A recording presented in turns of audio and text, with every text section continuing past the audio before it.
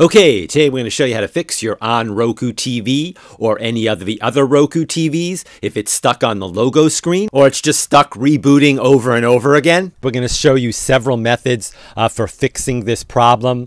If you stay with us all the way to the end of the video and try each of these methods, there is a very high probability that this problem will be solved for you.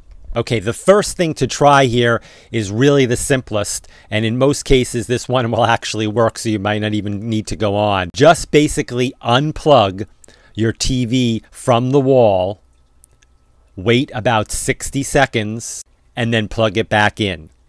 This will reset your TV. Now this is a lot different than switching the remote on and off, so do it from the wall plug. If this fixed your problem, great. If not, this next fix should almost definitely fix your problem. However, it is a factory reset and will reset your settings on your TV. Okay, I want you to look around your TV and see if you can find this little hole. It's usually labeled reset. To do the reset, I usually recommend bending a paper clip to fit in the reset hole.